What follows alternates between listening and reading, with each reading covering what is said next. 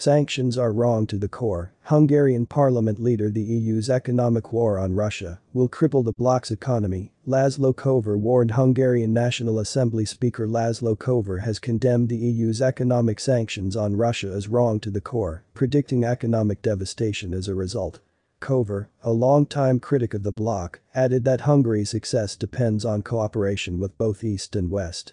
Speaking in the Hungarian town of Bugac on Saturday, Kover used a Hungarian proverb to describe the EU's decision to impose massive economic sanctions on Russia while still relying on its energy exports. Brussels politicians swung their legs without a horse under them, he told attendees of the Kurultaj festival, an annual event celebrating Eurasian and Turkic steppe-nomadic horse culture. Kover added that the sanctions imposed in 7 successive rounds since Russia launched its military operation in Ukraine in February are wrong to the core and will result in economic ruin for Europe. Kover is a member of Hungarian Prime Minister Viktor Orban's Fidesz party, and Orban himself has expressed a similar view on Brussels' sanctions policy. In a speech last month, Orban bluntly assessed that the sanctions are not destabilizing Moscow as intended. Instead, he remarked, Europe is in trouble. The EU, which depends on Russia for around 40% of its gas and a third of its oil, is facing soaring energy costs and record inflation, having imposed a partial ban on Russian oil and announced a phased reduction of Russian gas imports.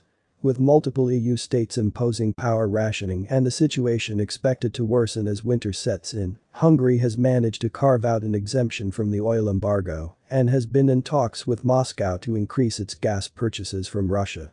This stance has made Hungary an outlier in the EU, as has Orban's insistence that NATO's policy of arming Ukraine against Russia is a lost cause. The Hungarian premier responded to critics earlier this month by stating that Brussels is not our boss and that the independent, sovereign Hungarian nation would work to prevent EU policies that aren't in its national interest. As an EU member, Hungary is nevertheless party to most of Brussels' sanctions on Russia.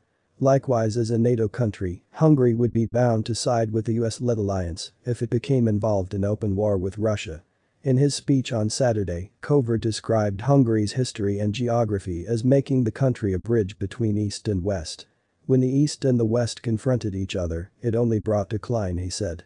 But if they cooperated, it brought Hungary a chance to rise.